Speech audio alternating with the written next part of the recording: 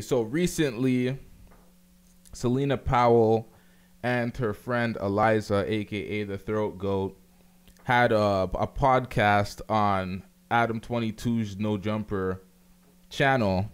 It was their own podcast. It was a bunch of girls pretty much coming and trying to expose dudes or whatever.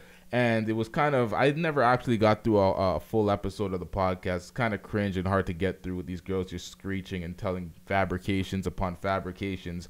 They recently got dropped from Adam22 2-3 episodes in, and I feel like it was more of a liability type of thing because there's the Slim Danger, Chief Keef's baby moms, came on the show, and it sounded like she was capping throughout her entire performance. She was just making up stories about celebrities, and I'm pretty sure that Adam22 does not want to be the person getting a lawsuit for defamation of character or just straight up slander.